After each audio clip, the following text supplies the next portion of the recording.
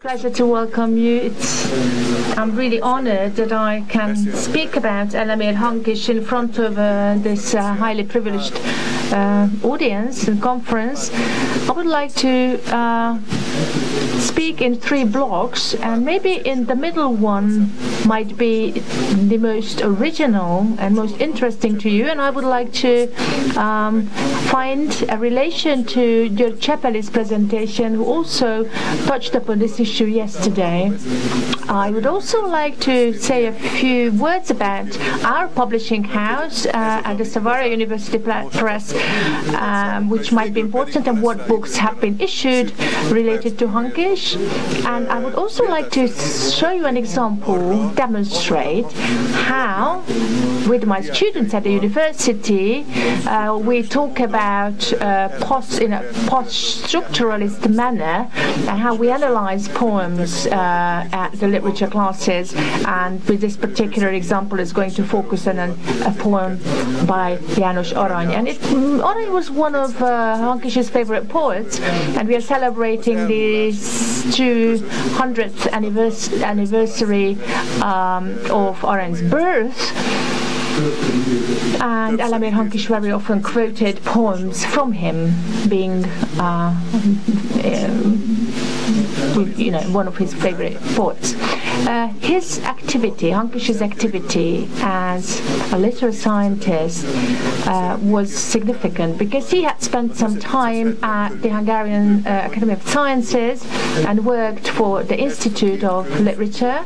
And this is the book which really didn't meet satisfaction for the power, for the government, and the communist regime thought it was dangerous. And these are the books that we are actually working from at the university, and also my secondary school pupils deal with this subject, because this book and all the perspectives that it offers basically determines 20th century and 21st century literary theory. Now, if you want to focus on literary theory of the century, this is a basic cornerstone. This is what you have to consult to understand what we are talking about. These 2 volumes were published with the support of the Academy at that time, and it was on the unreachable nature of certainty. This is what the book is talking about. And uncertainty used to be a buzzword and a key word in Hankiss's oeuvre. And as we know, later he left behind literature. He decided to focus on sociology, and he went on to other disciplines. But I'm sure that this particular book would be would deserve an award, a literary award. And it was published later when he was already a sociologist, and it offers a complex model I would like to talk a little bit about. First, I would like to say that the title of this book very clearly express what was missing from the literature before Hankiss came on the scene, and it's the knowledge of the struggle of people, it's the preparation for such struggle, and he could produce texts that had such wonderful microstructures, underlying structures, at the end of which I could make all kinds of parallels with Hungarian writers and poets. So at the end of which he says, well, if you want to know what I'm talking about, go back to the beginning and start reading all over again.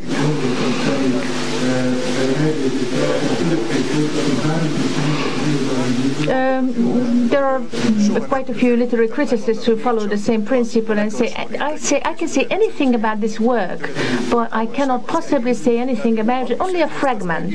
And Hankiss has a holistic approach brought into literary theory, and he sort of retains this approach, this perspective, and from the early 1980s, actually from 1984 onwards, when Géza Ottlik becomes part of the literary material for students, and at least peripherically, Elemér Hankiss also becomes part of this material. He focuses on layers, and he believes that if you put layers on top of one another, you will get a complex model, which will show you that as the world is a complex being, a literary work is also a complex unity, a complex entity, and it has all sorts of layers, metaphorical layers, layers of meaning, and this is what the scientists, the literary scientists, would like to describe, to find the meanings and all kinds of functions of the different layers. And then, well, he concludes that if you want to learn about the whole of the poem, the whole of the literary work, you need to read it over and over again. You can see this poem written in red letters on the screen, and Hankiss wanted to show how the whole world can be summed up in 12 words. It basically speaks about vines, grapevines that are bleeding from red leaf. Now, what does he say when analyzing this 12-word poem? The whole word is included in this poem. He says that there is one layer of meaning that he could trace, the colors, and what are the colors related to? Well, they're basically related to diseases, and he says it's a complex system of interlinked elements. Now, the text is a bit complicated. I don't want to read it, but it basically claims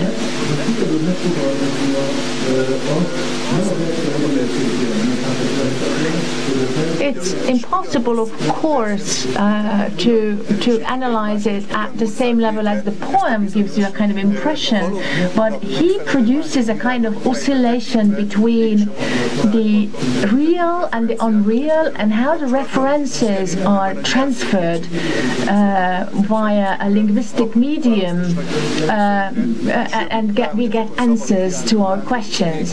So these flaming words which Kosztolanyi uses in his work, it's like, allow me to show you something that he inspired as well.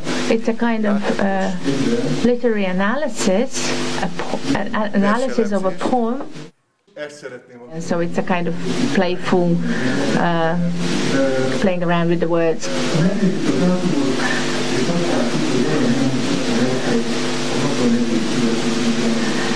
Actually, this poem that we are playing with now, Arany wrote it on his 64th birthday. We are going to count the letters. The poem is made up of 65 letters, and now we are going to vote with the audience whether it's on purpose or not.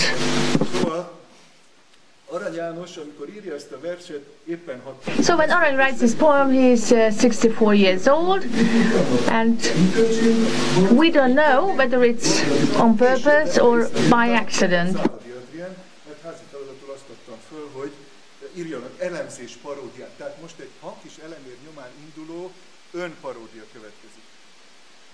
So this poem is based on numbers, and if you look at the mathematical aspect, you can actually find this 64, this number featuring all the time, and it's quite obvious that it's not by chance that you can see the 64 featuring in the.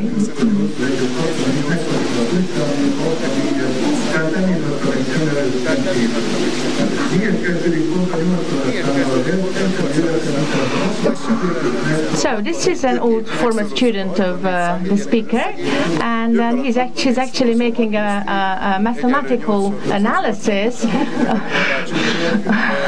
of using the number 64. So if we deduce and try to make all kinds of equations with the numbers, well, we realize that it couldn't have been by chance that, because at the core of everything there is the number 64. 3-8 egyenlő 24, 2 plusz 4 az 6, akkor megkapjuk a 64-et, hiszen 70 mínusz 64 az 6. Ezért írta Arany a 70-es és a 64 közötti, azaz a negyedik sort pont 6 betűsre. Ugye tudják követni. Még egy pici van, és ezt még azzal is fokozhatjuk, hogy az esztendő szó betűinek számát, az a 8-at négyzetre emelve szintén 64-hez jutunk, tehát az is megtervezett, hogy éppen a 64-es szám után került az esztendő szó. Azt hiszem, ez már elegendő bizonyíték arra, hogy a vers a számmisztikára épül. Természetesen Arany nem hiába várta ennek az évnek az eljövetelét, hiszen nagyszerűen bebizonyította matematikát. So the final conclusion is that Arany could actually prove that he had a very good talent in logics and mathematics, and then it's quite obvious that the number 64 lay at the core of the poem, and the whole thing is based on numerology. Yeah. So let's vote. Who says that Arany wrote on purpose this, and these 64 letters are not by chance? So the first question: who says that it was on purpose? 1, 2, 3, 4, 5, 6, 7, 8, 9, 10, 11, 12, 13, 14, 15, 16, 17, 18, 19, 20. 23 people say. Who says it's by accident?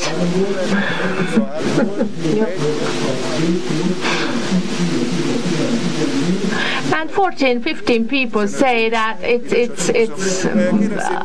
was not on purpose. But I promise that by the time we have the next conference on Hankiss, I'm going to provide you with a more definite answer.